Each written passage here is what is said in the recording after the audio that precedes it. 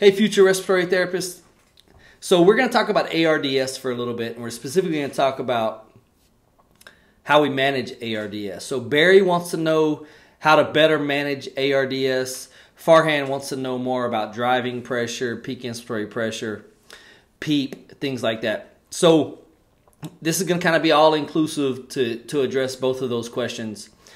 And really what I want to talk to you about is when we're talking about ARDS, you got to understand that 20 years ago, we're in 2019, back in the late 1990s, there was a big study done. It included something like 861 patients or something. It was approved for 1,000 patients, but they stopped at 861 because the evidence was so overwhelmingly positive that they said we can stop here.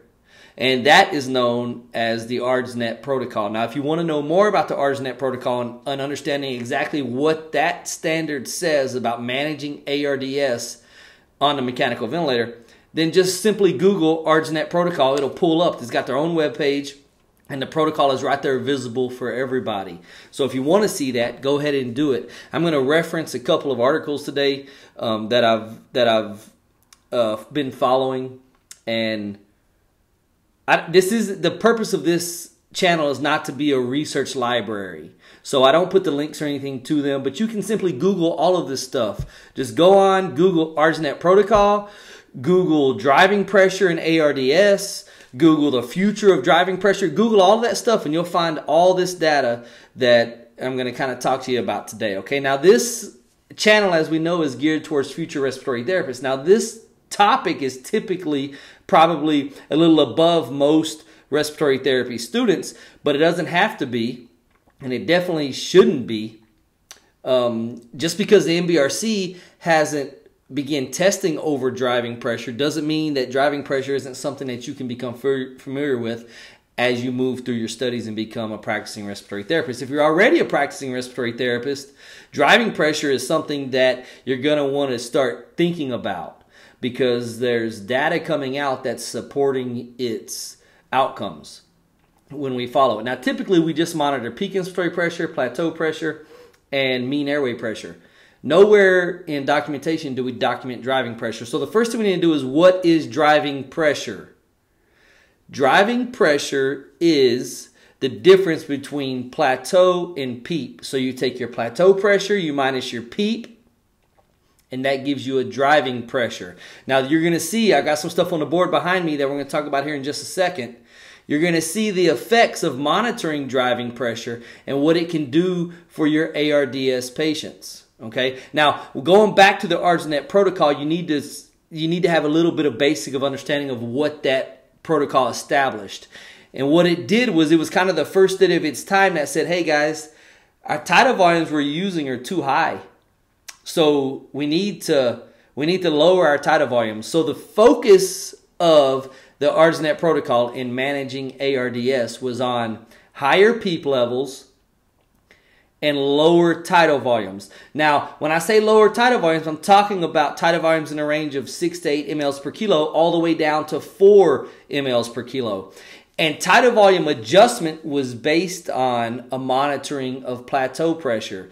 So if you had a PEEP of 10 and you had a plateau pressure, of 35, then you were to decrease your tidal volume by 1 ml per kilo until you got your plateau pressures back down underneath 30 centimeters of water pressure. That was what the focus of that study came out. So there's really two big things that came out of it: PEEP and plateau pressure, using smaller tidal volumes to monitor and to gauge and to adjust, I guess, to keep that plateau pressure within range. And that's pretty much been the gold standard for almost 20 years now, since it was published in 2000. It started in the late 90s, it finished and was published in 2000. Okay, that's where we are now. That's actually kind of what drove the whole decreasing tidal volume down to where we are now, to where nobody really talks about ARDS anymore. When they talk about 6 to 8 mLs per kilo, they talk about just mechanical ventilation, 6 to 8 mLs per kilo. That's what we use. But that all originated with the study that came out of the ARDS-NET protocol. So let's talk just a little bit about what they've done since then, because this is going to help you understand better management of your ARDS patient.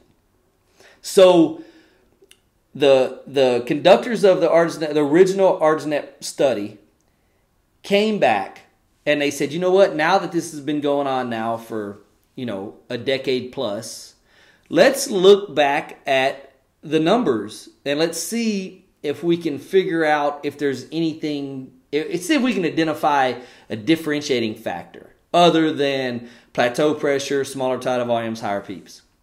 And so what they did was they took roughly 3,500 ARDS cases that were utilized under the ARDSNet protocol, and they shuffled them up in a bunch of different ways. And here's what they found. Now remember, the ARDSNet protocol is PEEP focused and plateau pressure focused using smaller tidal volumes. So PEEP focused and plateau pressure focused. So here's what they found.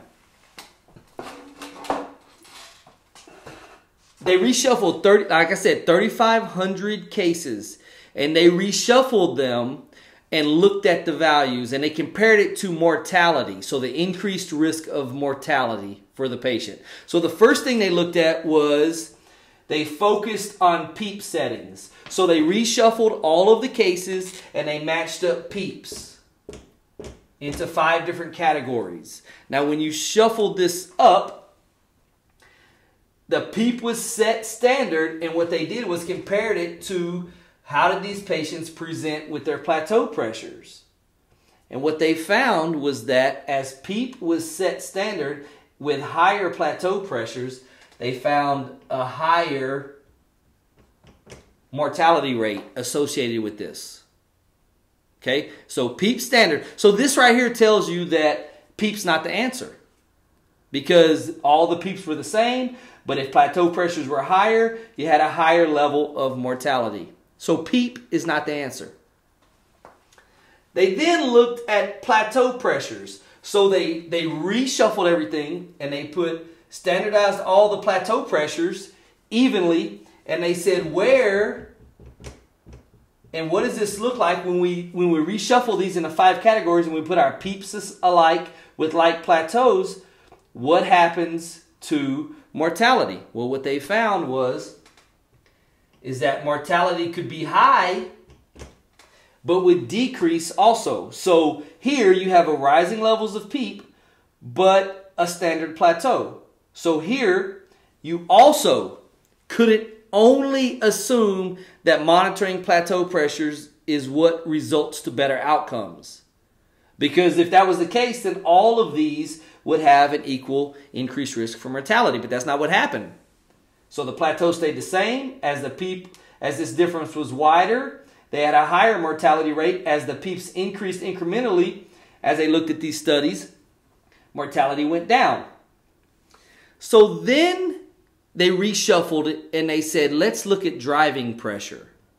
So what they did was they reshuffled it to match all these PEEPs with these plateaus.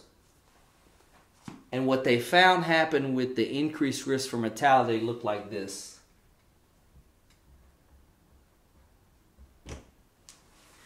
It was the same across the board. It was low. It basically normalized from this increasing mortality rate as plateau pressures go up, and this higher mortality rate with set plateau pressure. So remember, they're looking for plateau pressures less than 30. They put this in here. You have a plateau pressure of 30, but you have a low PEEP. Everybody seems like we're doing good, right? Everything's good, but you had a higher mortality rate. Then when they standardized plateau to PEEP, focusing on driving pressure being the difference from plateau to PEEP, they found a standardized mortality rate. Now, what does this mean to us? This simply means that we got to start talking about driving pressure.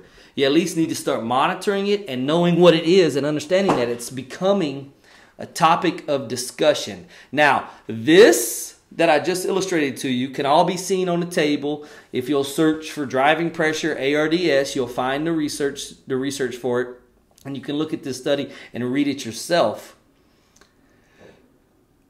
It's just a hypothesis at this time. It's just noticing something that might be worth looking into further, which is where we are today. We've got to further look into driving pressure and studies focused on the outcomes associated with specifically driving pressure, as opposed to what we've been traditionally doing, which is PEEP and plateau monitoring. And both of these show that PEEP is not the answer, plateau is not the answer, because you can have a good plateau and still have a high mortality. You can have good PEEP and have a high mortality. So it's not either of those individually. It's actually a combination. And it's the only when they redid it and looked at driving pressure and kept it the same did they find a linear move in mortality without an increase or a decrease based off of driving pressure. It's very interesting to me because we don't talk about driving pressure in school in the terms of this. We don't talk about plateau minus PEEP. If I was to ask 100 respiratory therapy students what is driving pressure, I bet 99 of them couldn't answer it. And that's okay, because you shouldn't, because we haven't really talked about it much.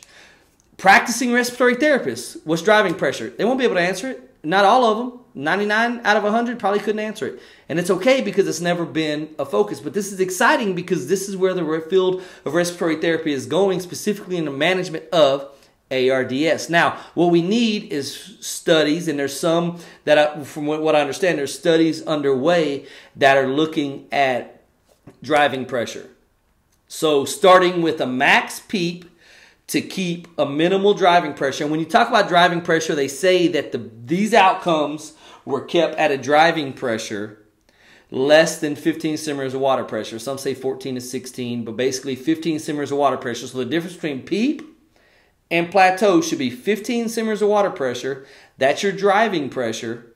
And that, at least from this, has shown this thought that perhaps that's the key to reducing risks of mortality with ARDS. Okay, now these studies that are underway are monitoring lots of stuff. You got them looking at things such as incremental PEEP studies where they're going plateau pressure is 30. What's my max PEEP that can get my plateau pressure at 30?